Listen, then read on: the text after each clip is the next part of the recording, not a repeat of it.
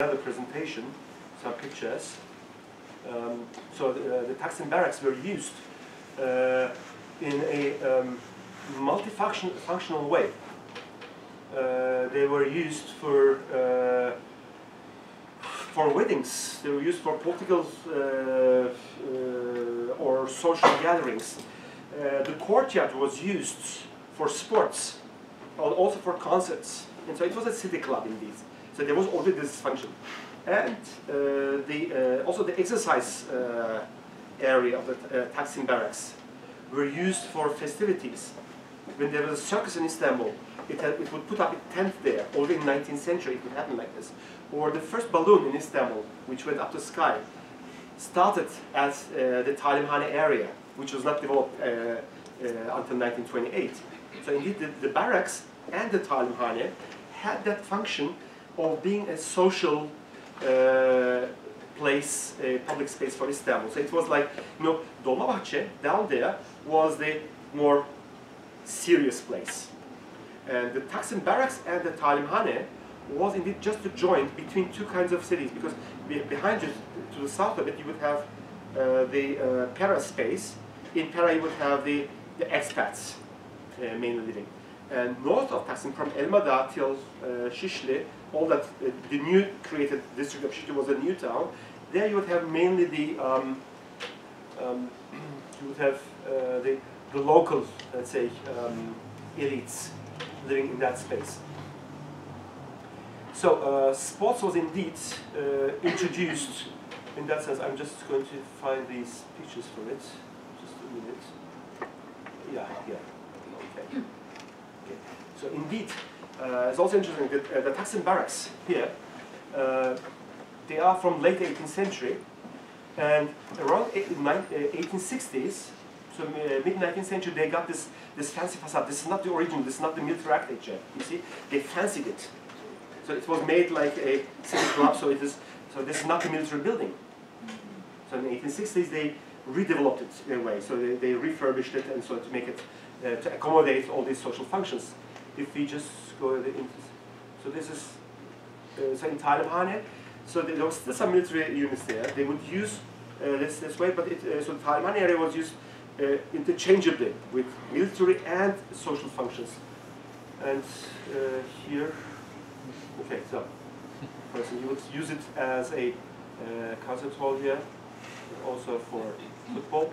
And in the very first year of the Republic, for instance, this is a 29th October festivity. Okay? But with the PROS planning, we have now a new clear situation. The hilltop doesn't have anymore a stadium. The stadium goes down to former Dolmabahce. And the serious thing, being a space, let's say this, on the serious I mean being a place for representation, becomes a Taksim Square. Let's say, means the space for representation as a space for sports do exchange areas. So the football stadium goes down, and the representational square comes up to the hill. Okay? And again, I will refer to Orhan Pamuk. So he tells very clearly in his childhood memoirs in his book Istanbul that the Republican elites would always live on top, on the heights.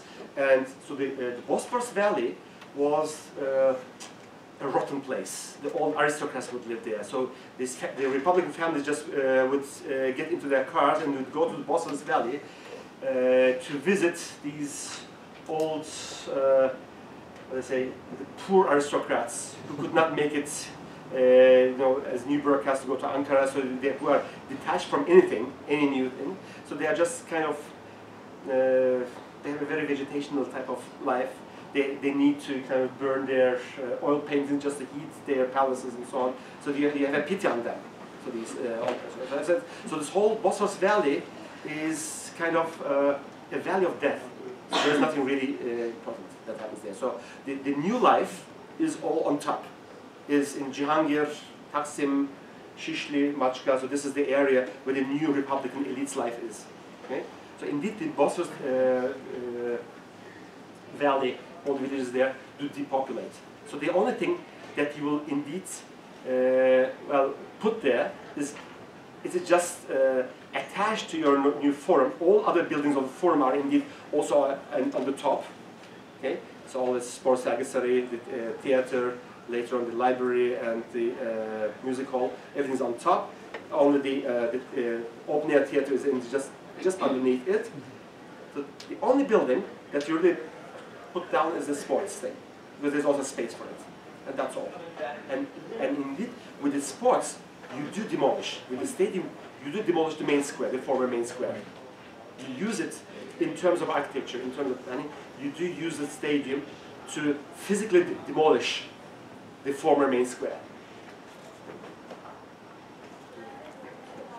I have a linguistic question. So correct me if I'm wrong, but I don't think the Turkish language has a equivalent of the word gentrification, and we always use like urban renewal or urban transformation to kind of define these changes, these brutal changes that are happening in Istanbul and the rest of Turkey. And so like people who do speak other English or other Romance languages do know the difference, but the average citizen does not. So do you think that this plays any psychological role in the awareness of people of how brutal and how invasive these changes are? And kind of like understanding, like when you say transformation, it does have a positive connotation. And so when these projects like in Doğan and Tarlabaşı, for example, is advertised as such, do you think it kind of diminishes the public backlash or public refusal of these projects?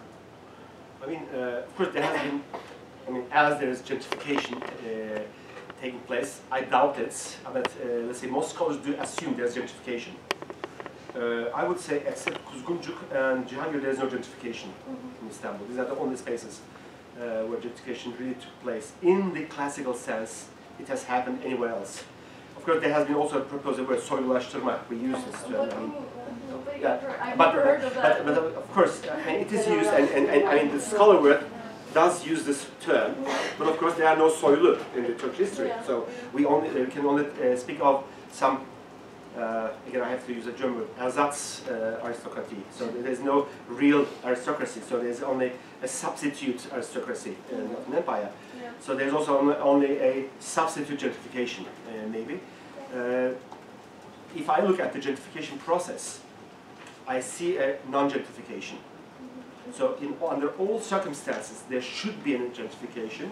We see what happens. The Beyoğlu area is the area where gentrification should be taking place. But in the 80s there was a so-called Esnaf Ekyas plan. So it means there should be express road should be built all around Beyoğlu, and entire area between Taksim and Galata bridge should be demolished, and it should become the new central business district with high rises.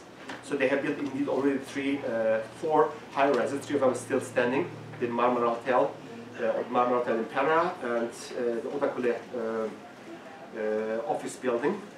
The 4th one, the Park Hotel in Gümüşsuyu, has been downsized to 11 stories. But this whole program did not, it was rejected. Indeed, we must say that Dalan's operations in the 80s is the first time ever there is resistance. So if we do take resistance, not being satisfied with what is happening, let's say, an organic part of the term spatial site. So we should not be necessarily using anything that happened before 1980s spatial site. Okay? But this is something I'm still myself dealing with.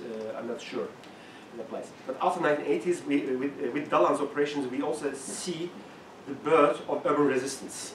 Okay?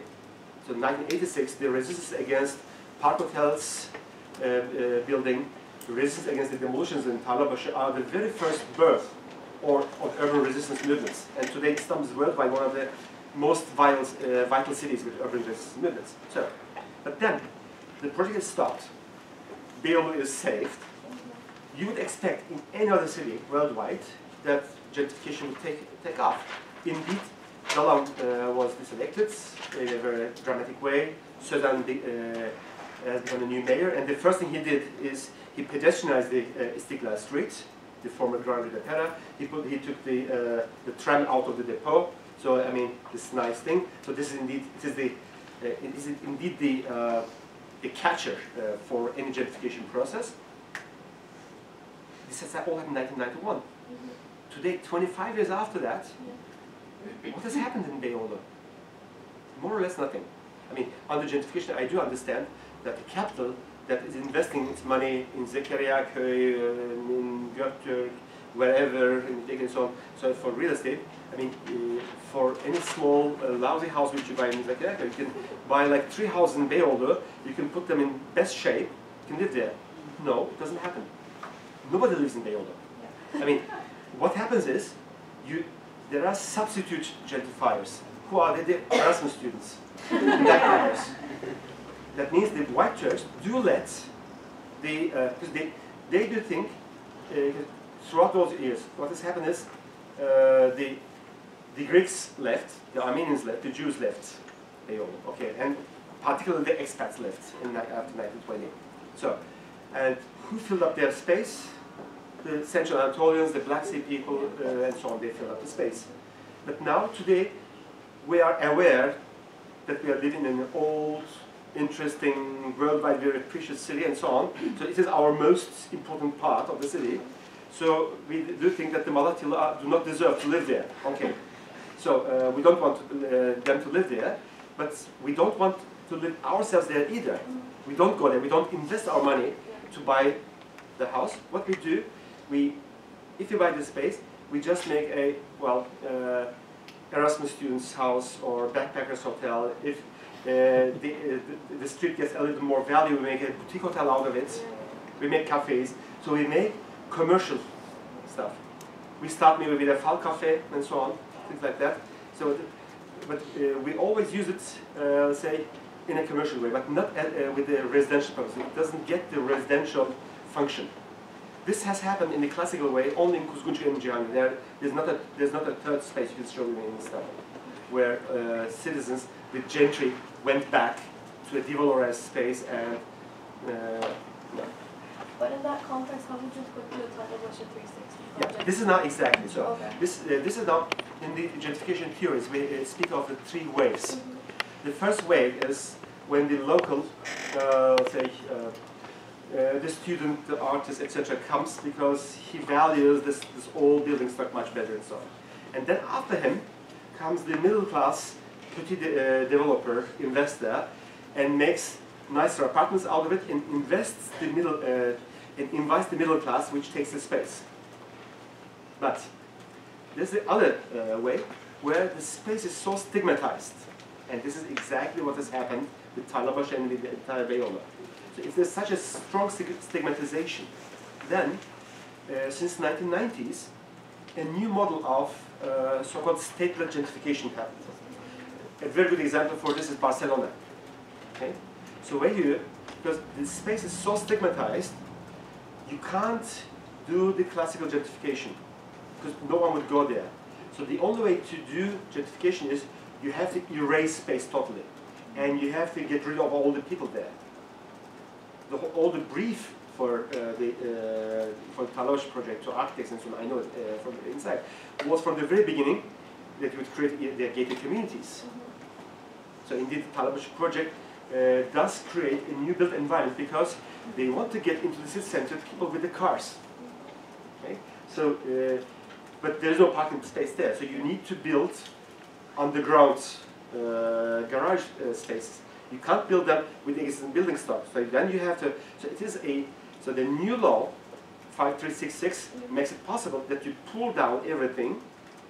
You just make historicist replicas of it, but you can place to the needs of today's society. You can just put the garage underneath, and most importantly, maybe you keep the facades, or you rebuild the facades like the older ones, like the historical ones, but you don't build anymore the plans of the old buildings. But you plan, now you build totally different plans because the new middle class you want to get into that would not live in those 19th century buildings. These 19th century buildings are indeed working class buildings. Tarlabaşı was built in the 19th century as a working class area. So there are very small rooms, 5 to 6 square meters, very narrow and steep stairs and so on. So a modern middle class family who are used to all these new developments, to this lifestyle and so on, they would not go into such a building even if you put it into top conditions. Maybe intelligentsia would go into it, but the cost of renovating these buildings according to its original shape would be so high that most of the academia and artists and so on would not be able to afford it. And those who would be able to afford it would not like to live in these houses. So therefore you have to get rid of both the social strata and the building stock, the protected building stock itself. And that's what we call the third wave, state-led gentrification in all the gentrification theories now. And of course it is very traumatic because you get rid of the entire thing. It is totally erasure. And therefore this whole urban transformation process that takes place within the districts of Fatih, Beyoğlu, Kadıköy, Üsküdar, so in these areas you have still some, let's say, historical building stock. So this 5366 applies only to those areas. Nowhere in Turkey else, because in the rest of Turkey there's in no other city the müteahhit has left over any, let's say, full areas. You will find single buildings, but not much, except that. Antep or Mardin are a few examples, let's say exceptional examples. So therefore this law applies to these areas. But now the way they applied this law of 5366 has been, I mean, they have applied it already in Sulukule. They have already applied it in Ayvansaray. And indeed the judges have, even under these circumstances of today, have made decisions that there is no public interest of applying the law this way. And there's also growing, say, rejection also within the governmental party, AKP. So the mayor of Üsküdar, for instance, has spoken publicly against the way these transformation projects are being done. So it's to be expected that they are going to do it from now on. They are going to, of course, go on with Tarlabaşı, as they have started. But for instance, Fenerbalat and Süleymaniye, they stopped. In Yalı Mahallesi, they stopped. And in many other places, they stopped. I think they will be looking for a new kind of consensus. So, because also from within the party, because finally they are kind of kicking out their own voters. So that's why I think it will not go on this way. If there will be some more, at least in these areas, I do expect there will be some more sustainable way of transformation. Might be expected. I will not prophesy too much, but yeah.